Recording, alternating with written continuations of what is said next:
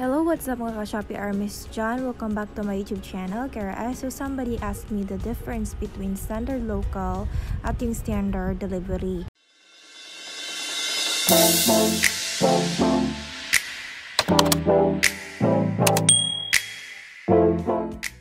So basically, standard local po is one of the delivery options in the courier allocation process that allocates all the Shopee supported logistics such as Shopee Express, GoGo, G&D Express, Ninja Van, XD Logistics. So in the case of standard local po, ito po yung kumbaga seller's choice.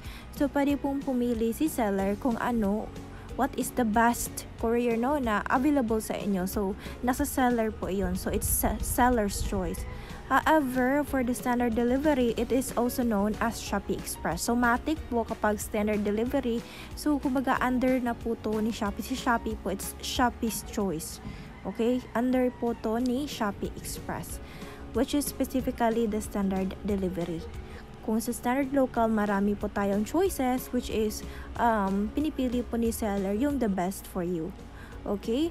So, I think that's just a quick difference between the two logistic companies. However, if you want to learn more about that, then I can provide you the link, or I'll just put this on the description below. Okay, so thank you and keep safe always. Bye bye, mama.